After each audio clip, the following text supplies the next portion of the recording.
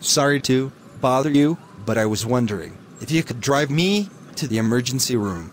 Of course. What is the problem? I am running a really high fever of 105 degrees, and I have a rash on my stomach.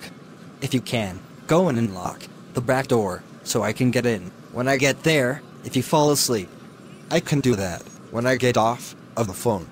do you know where your driver's license and insurance card are?